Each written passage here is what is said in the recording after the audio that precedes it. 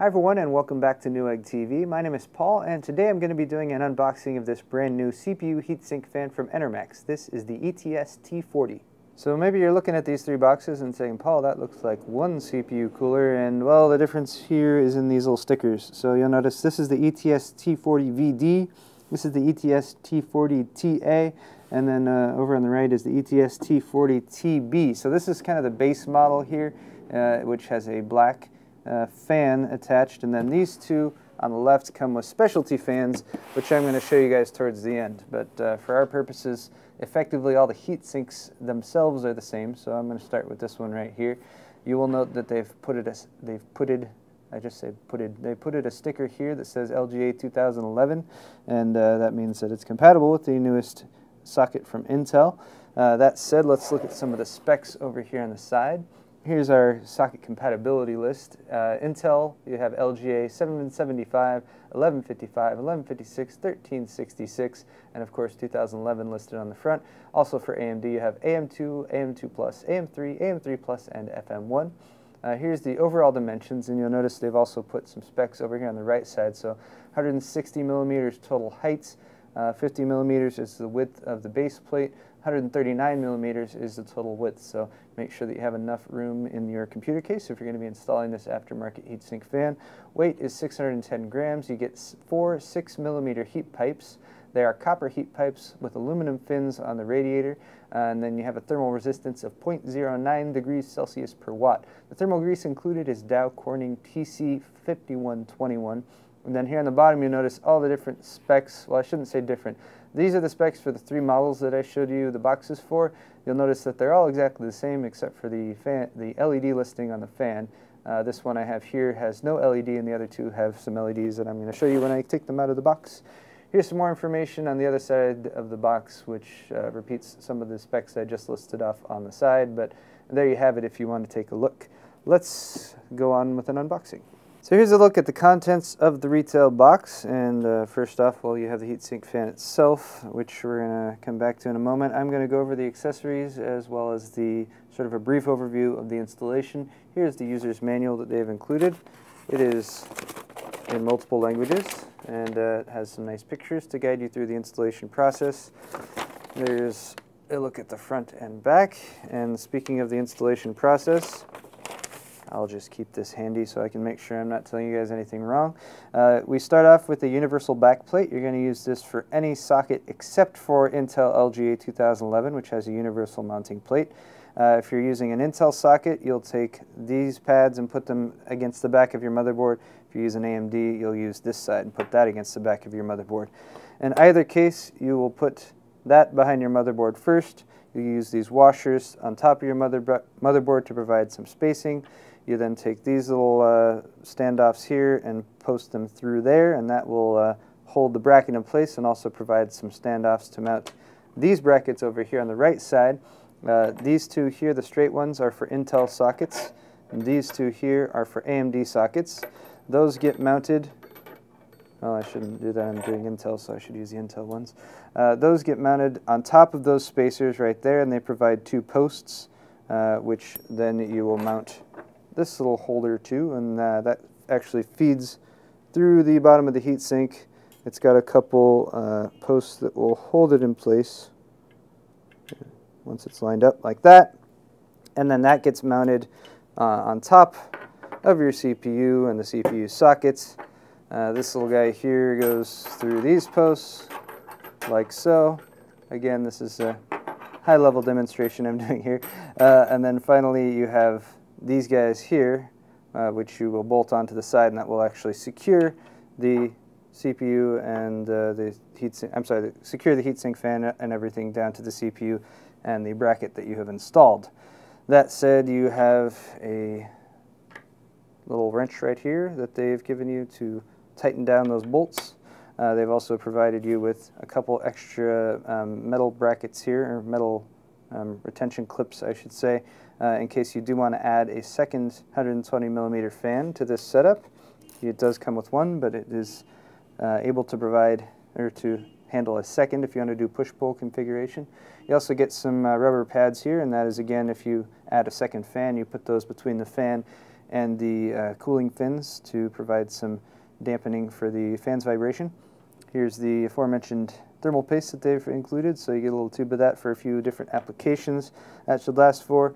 And I think that covers everything out here, except you do also have these LGA 2011 standoffs. And again, if you're lucky enough to be running an Intel LGA 2011 system that has a universal backplate, you just mount these to it and then proceed with the rest of the mounting hardware that I already showed you. And here is a look at the ETS-T40 heatsink fan itself. As you can see, it is a high-rise style cooler. So from the base plate here, you have copper heat pipes that project up through this stack of aluminum cooling fins. And then you have a fan. Right now, a single fan mounted to one side is going to be pushing air across those fins to dissipate the heat. And generally speaking, the back of your case will be somewhere in this area over here and eject it out the back of your case. As you can see, here's a look from the top. That's the termination point of the four copper heat pipes. They sort of make a U shape down across the base plate and up into the fins. Here on this side, you can see the pre-installed 120 millimeter fan that's attached with these metal clips. If you pull on the clip, you can pop it off on either side and actually remove the fan, so not too difficult to pop off or pop back on. Oopsie.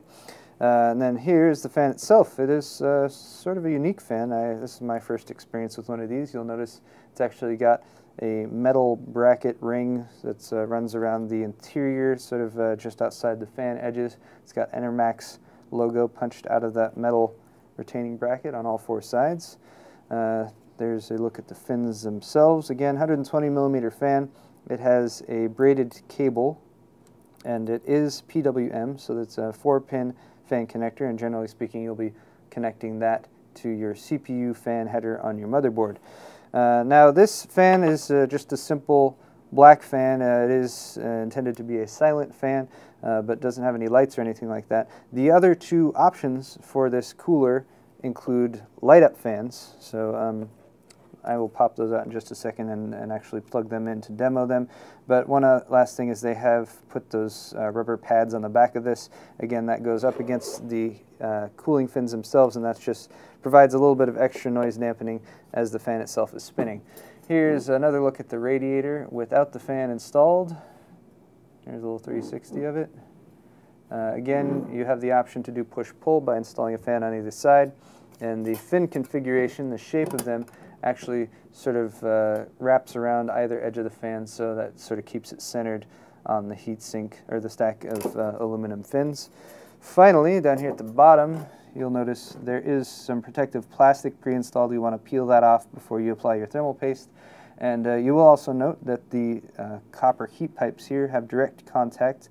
Heat pipes themselves make direct contact with the CPU once it's installed, and that provides, well, generally speaking, the direct contact copper pipe heat sinks that I have encountered provide much better cooling than the alternative to copper pipes going with a copper base plate. Here's all three heat sinks with the fans attached side by side. So here on the left side is the standard version that I already showed you guys.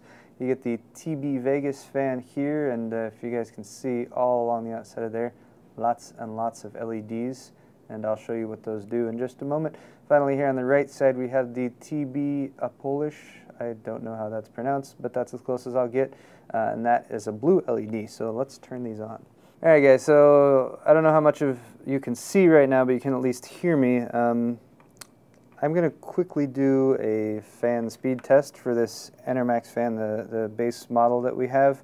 My mic is very close to it, so I don't know how well you can hear, but right now it's at its lowest RPMs, which is pretty much inaudible. Now I'm going to crank it up to max RPMs, which gives a bit of a whoosh, but still not too bad. And again, that's all the way max, so even at about, that's probably about 50% there, and again, drops down to practically inaudible. So very quiet fans here. Next up, we do have three of these. You can probably see the blue LED fan on the right, but I'm going to turn up the Vegas fan, which has a bunch of different modes that we can do, and actually a button on it here at the back, which I'm going to push, and now it's lit up. So there in the middle is our Vegas fan, or it's on the left side of the screen right now, and this is just all blue. It has blue and red LEDs, and then it's got a bunch of different options to switch to between those. So that was blue, here's red. There's blue and red together. Again, this is the Vegas fan. Pushing the button again. Wait, did it take? There we go. So now we can get sort of a rotational fan spin demonstration here with blue. Can push it again and switch this to red. There's red. Push it again, and there's just a bunch of different modes this fan can do. There's blue and red together with the rotational effect. There's flashing, if you like the flashing. Flashing red. Flashing red and blue. So as you can see, all these different modes, and you can do them with blue by itself or with blue and red. So there's sort of another spinny mode with blue and red, and this one actually kind of rotates between the three versions. And then finally off. So you can turn them off if you do so prefer. And I will leave that one off so we can move over to the third fan. Let me just turn it up a little bit here. So this is the blue version here, and this one's pretty simple. It's just blue. You'll notice that if you do move the fan's rotational speed down or up, that it will dim or get brighter. There it is at its brightest mode. And there's no button on this one because this is just sort of an always-on version. And that's going to wrap it up for this video. Once again, this has been the new collection of Enermax CPU heatsink fans, the ETS-T40 series. Again, the VD is the Vegas version, the TA is the blue LED version. I'm Paul with Newegg TV. If you enjoyed today's video, head over to our Newegg YouTube channel and don't forget to subscribe for more tech videos. Thanks a lot for watching, and we'll see you next time.